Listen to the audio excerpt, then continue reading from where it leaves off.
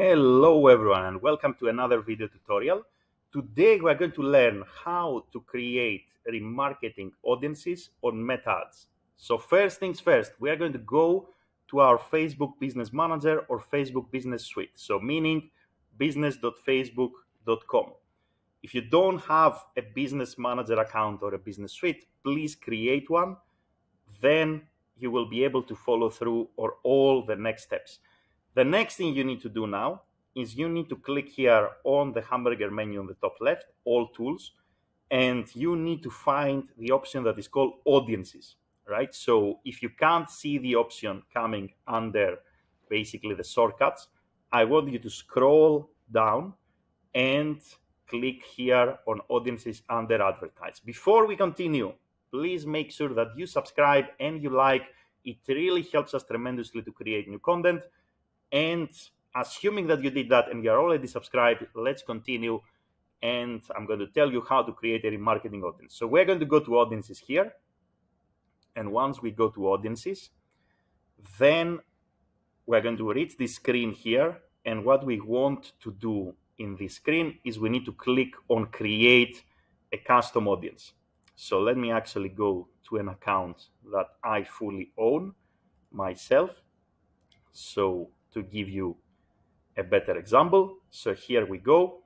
So once we reach the screen, then we are going to click on create an audience. So we're going to select custom audience. And once we select custom audience, the next option that we're going to select is under your sources.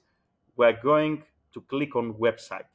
A prerequisite in order to create a Meta Ads Remarketing audience, you need to have the Meta Pixel or what was called the Facebook Pixel installed on all the pages of your website. This is a prerequisite.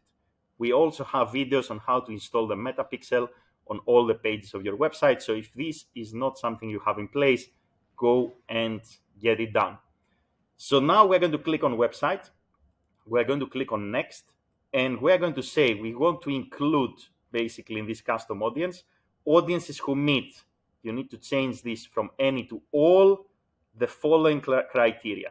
So what are the criteria? We're going to select the pixel that is on your website. And then from here, there are two ways to actually create an audience. Number one is to use existing events. If you already track events, you can say, I want basically to create an audience based on people who took certain action on our website.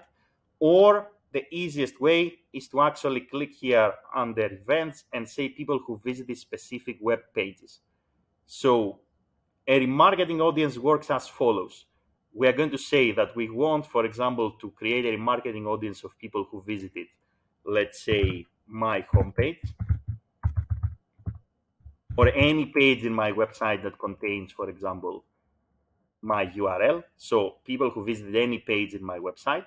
And then we're going to say, and also at the same time, people didn't visit a URL that contains, for example, /contact.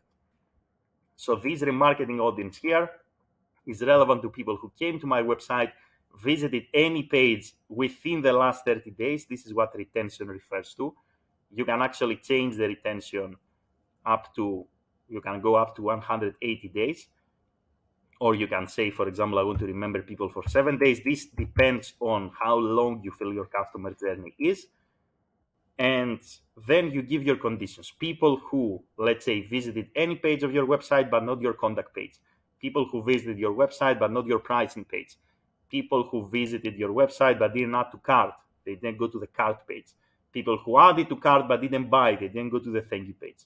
So you create the audience, you give the conditions that you like, then you give your audience a name.